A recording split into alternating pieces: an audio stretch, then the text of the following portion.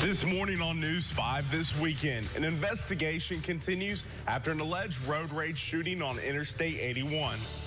Plus, why some Virginia lawmakers are upset over how victims of gun violence were treated when testifying before a state committee. From WCYB, this is News 5 this weekend.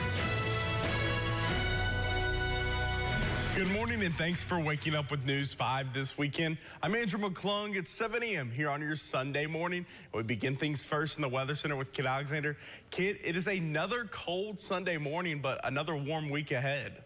So looking milder than average. Yeah, we are starting out a little bit chilly. We just got to get past these cool overnight lows. Well, starting out in the upper 20s and lower 30s. But going through today, we'll see improving conditions with temperatures eventually back into the 50s. So yeah, let's take a look at current conditions right now across the area. Here we are on the Ashley Camera Network all across the Tri-Cities. We have mostly clear skies. We have a few high-level clouds out there in Johnson City. Also, I've noticed a few contrails as well. Temperatures are in the upper 20s here in the Tri-Cities area. However, there are some variations in temperatures depending on your location. We have what we term as an inversion in place, and all that simply means is warming with height. So some of these areas and some of the higher elevation areas, the air hasn't been able to seep down quite as well as it has into the valley. So it's actually cooler in the Tri-Cities, well, than it is in locations like, even in Bristol, for instance, the cold air hasn't really been able to seep here or on some of the other higher elevation ridges. But otherwise, this is kind of location dependent. Temperatures area-wide, though, will be warming up as you're heading to church.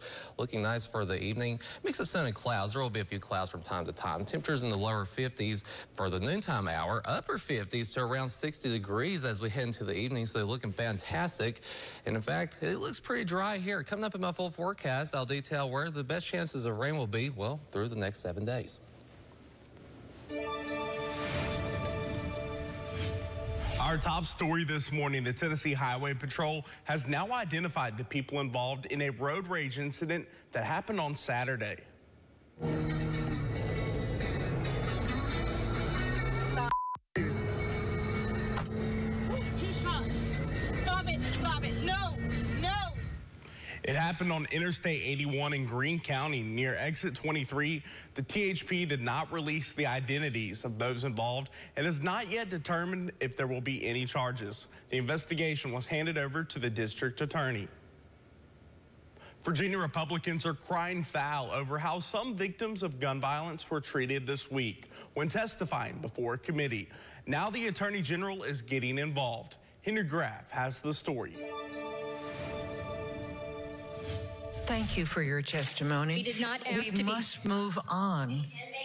It was a contentious meeting about second-look legislation. Those opposed and for the bill lining up to have their voices heard during a committee hearing this week. The next individual, please. Can I ask you one question?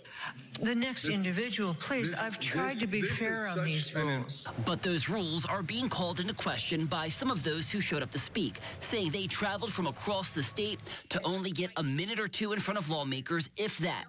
At times, those speaking had their microphone even muted. Under the rules, each side of the debate gets a total of 6 minutes to make their case, no matter how many people show up to speak. I've been sitting here for 4 hours today to come here and have a conversation, and to walk up here with zero time on here and not be able to have 1 minute to talk to this committee about. I had hoped that everyone would work together for the 6 minutes so it was divided most effectively. Unfortunately, that did not occur. Thank you. House Bill 834 would allow an incarcerated person to potentially amend or shorten their sentence if they meet certain criteria. The debate even bringing out the father of Markia Dixon. His daughter was gunned down in 2019 with 3 men serving time for her murder. Like, we can't be letting the criminals go. It's happening everywhere. They're letting criminals, what they doing? They're repeating. State Republicans claim Democrats are trying to silence them. Now the Virginia Attorney General's getting involved. He penned this letter to one of those who testified, inviting Kristen Hubbard to a one-on-one meeting with him. Jason Miara is writing, "The courage it took for you to attend this hearing in hopes of having your voice heard does not go unnoticed." Where are our rights? Yeah, that gentleman gets out of jail, and I heard, yeah, well, you can come back to the next hearing. We can go through this all over again.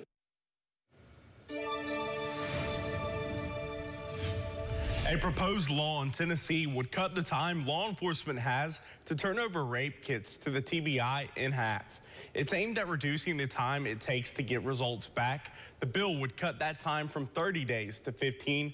The TBI told Governor Lee in November that processing times for rape kits went from 42 weeks to 18 weeks. Their goal is to get that time down to 12 weeks.